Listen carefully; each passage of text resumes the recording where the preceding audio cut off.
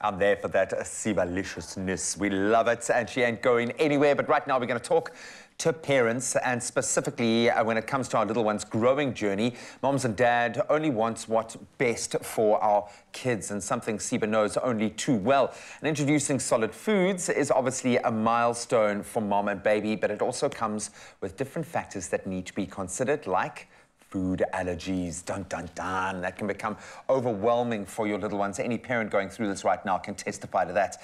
Pediatrician and allergist Thulja Trikamjee now joins us this morning to discuss this further. I mean, we've delved deep into this conversation, and I kind of feel like I get a free consult because anyone with small kids, these things do become quite a big thing, and there's nothing worse than seeing your child suffer through anything, even if it's a moderate rash. But on the other end of that scale, it can get quite intense, and obviously there can be extreme allergies. So thank you so much for guiding us through this process. When we look at food allergies as a whole, why is it so important that we introduce a diverse range of foods to our little ones? Not just keep them in one lane, but actually expose them.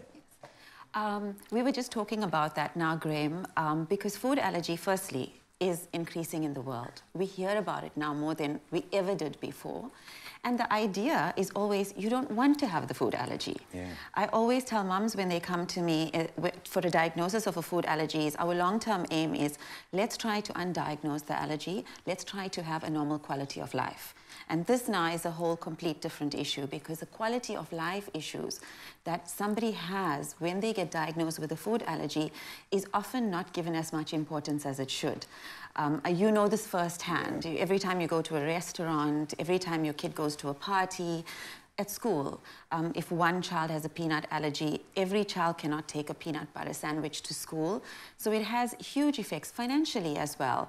I always use an example of a milk allergy because for some reason milk is one of the most I'm going to use this term loosely, fashionable allergies to have, I think, in the 21st but no, I think century. Things do become, you know, they hit the market within a social media space, and then suddenly they do become a viral, excuse the pun, but, you know, a viral allergy. Absolutely. Cow's milk is something we want to blame for lots of things. And financially, if you have to buy milk from the normal supermarket, you're going to pay between 10 and 15 Rand a litre. If you've got to buy a plant-based milk, it's almost 5 times that price. Yeah, so for a parent, you know, with kids, if you've got to do that every single day, it has it adds up. It has major consequences. So always doing what you can to prevent the situation arising in your home.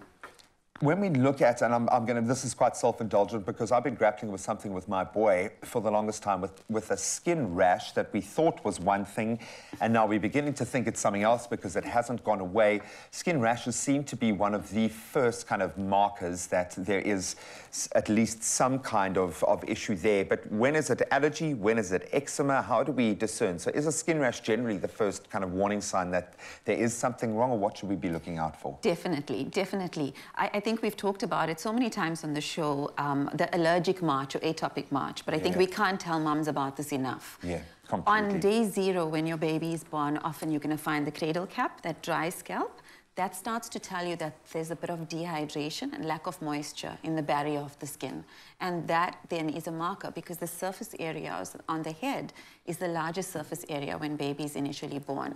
Okay. That would then develop sometimes into eczema. So, you know, we've also talked about this at great length, ensuring that you have adequate moisture and you're maintaining that skin barrier all of the time. Because whether it's a food allergy or an environmental allergy, your skin is an organ that's part of your immune system. So your skin is going to react to dust, it's going to react to grass pollen in our pollen season. It's the canary in the mine shaft. Exactly, it really it's the canary in the mine shaft. So allergy in a big way would present on the skin, and eczema would be one of the biggest markers of that.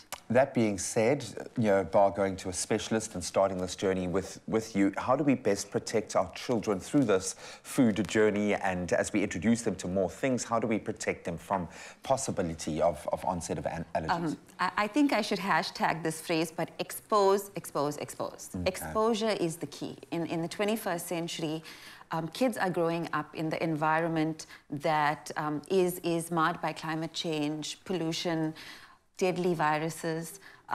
We can't prevent them from being exposed to those things. But what we want to do is decrease the risk of the diseases and the illnesses that they are at a heightened risk of getting, allergies being one of them. So you want to ensure that the immune system is being exposed, whether it's to the animals, the cats and dogs, or whether it's to the foods. And then now coming to foods, which is our topic, is when babies' immune systems get exposed to the protein. So let's use milk or peanut. Those are the two commonest allergies that we hear about, or even egg white. When the body is being exposed to that protein, your body at an earlier time is more likely to then make its own antibodies and be more tolerant rather than be sensitive and be more allergic. And this has been proven with studies around the world where kids that were prevented from eating things and kept away from foods had higher levels of food allergy versus those who just isn't ready fed foods have lower levels of allergy.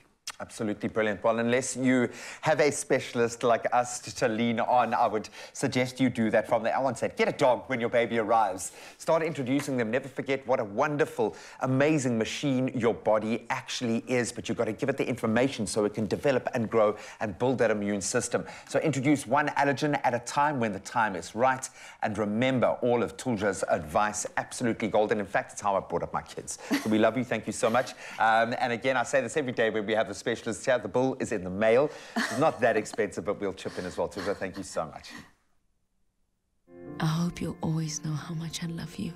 I hope that you never stop learning and growing. It all begins with purity.